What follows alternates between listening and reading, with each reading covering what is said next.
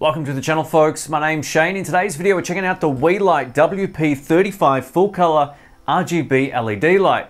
Not only can this light cover the full RGB spectrum, it's also great as a fill light, key light, hair light, background light or effects light for small filmmaking projects. This is a perfect addition to any YouTube studio if you want to ditch those space-hungry softboxes. I recently upgraded my studios in the house to RGB panels due to their small size, excellent features, and ease of use. This video will cover everything you need to know about these lights and how they work in a studio environment exactly like this. At $129, these are a feature-rich RGB light and perform great in various setups and configurations. The LED power is 30 watts with 3200 lumens of brightness and also comes with 648 LEDs. 30 watts of power and 3200 lumens means this might not be as bright as my Pixel P80, for example, which is rated at 4811 lumens, but it's also $100 cheaper, making it a great option if you buy a pair and then you'll be decked out in the studio. This light can be fully controlled using the free app for your smartphone called the Weeylite Pro or via the controls on the back of the light.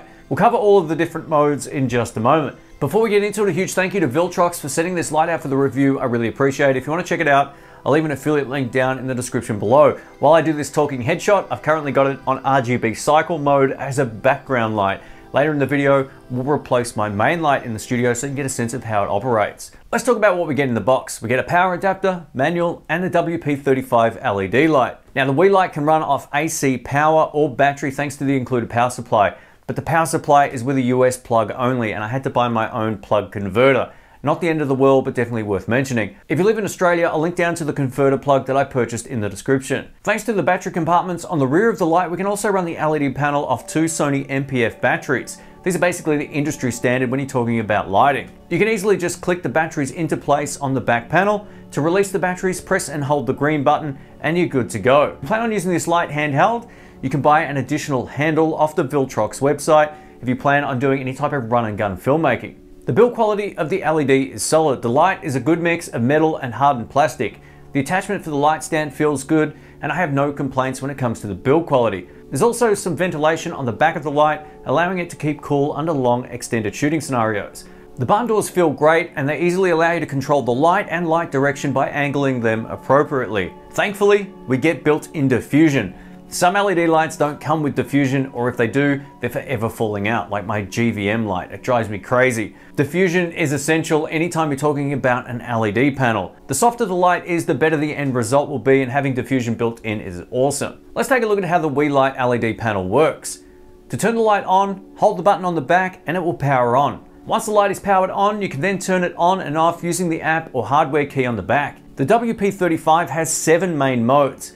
CCT mode allows you to pick a color from a temperature range of 2800 Kelvin, which is on the warm side, all the way through to 6800 Kelvin, which is a cool blue light. I usually set my LED lights in the studio here to 5100 Kelvin, and that works well for my studio situation, but anywhere from 5000 to 5600 is considered daylight, and that will work great for most people getting started. Additionally, you can change the brightness from 0%, which is off, in 1% increments, all the way through to 100% brightness. This is a much faster process on the app than on the dials of the back of the light, but both work. HSL mode is an RGB mode that allows you to easily pick a color by tapping or dragging your finger on screen. I noticed this took a moment to kick in after changing the modes to respond, but once it changed for the first time, it was then fast and responsive to any other color changes I made. You can change this mode's saturation and overall brightness by using the two sliders on the bottom or the dials on the back of the light. RGBYW allows for more critical color selections by letting you blend white back into it. If you want a really saturated color, then just use the standard RGB mode. RGBYW mode is so much easier to control on the smartphone than the back panel, so definitely download the app. XY coordinates is another color selection mode that can be used either by tapping anywhere on the XY axis or by using the sliders for more precise control. To my mind, this is exactly the same as RGB mode, just a different way of operation. Color chip is the next mode, and this is based off using classic light gels, allowing you to pre-select a color easily. This mode allows full control over the brightness by using the slider at the bottom of the app or on the back panel of the unit. Let's talk about the 26 effects built into the WP35 LED panel. These are great for special effects, lighting scenarios, short films, parties, live bands, or whatever. These modes include flash, burst, which is kind of like an explosion, camera flash, blink, Weld, SOS, Candlelight, which also looks quite unique, Flame, CCT Loop, which isn't RGB, it just rotates between 28 and 6800 Kelvin. TV is the next one. This mimics the TV being on in the other room. We get 3 different fireworks options. There's also some emergency services like police, ambulance, fire truck, RGB cycle, which is the one I'm using here in the studio.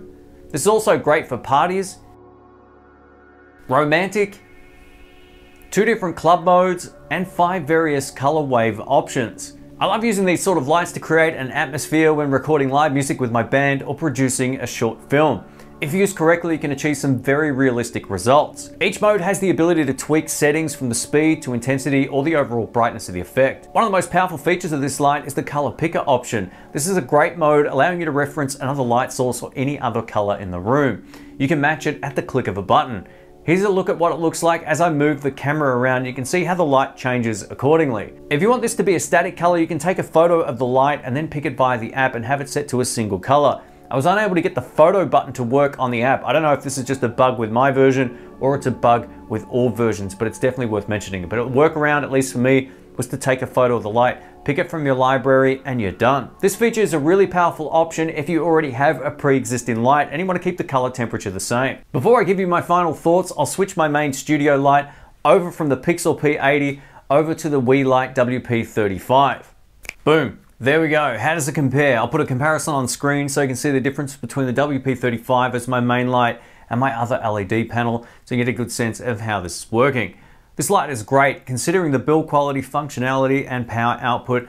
It's a bargain. This is a much easier light to work with than my GVM light, which I purchased about 2 years or so ago, and it's as good as my Pixel P80 regarding its functionality. Another big advantage that this has over the GVM light is it connects via Bluetooth. You can simply walk into the room, turn it on and off using the app once you have it powered on. You don't have to connect to its own Wi-Fi network. I always find that that just creates more problems, especially if you're at home where you already have a home Wi-Fi network and your phone continually defaults to it, so Bluetooth gets the win. While 30 watts doesn't sound like a lot, 30 watts right now is enough to light this set up appropriately how I would with my normal Pixel P80, which is awesome.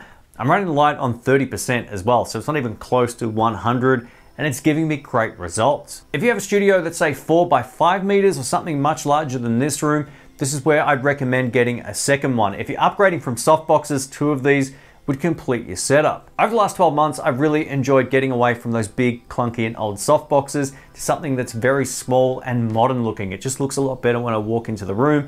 It doesn't feel as cramped, being that they're as small as they are. From what I can tell looking at my reference monitors at the time of recording, this light is doing an exceptional job here in the studio. The diffusion is good and I can look in the general direction of the light without going blind, so the diffusion is definitely doing its job. Thanks for watching, folks. My name's Shane. Let us know what you think of these lights, and if you want to check them out, I'll link them down to Viltrox down in the description box below. Thanks again for watching. Catch you soon. See ya.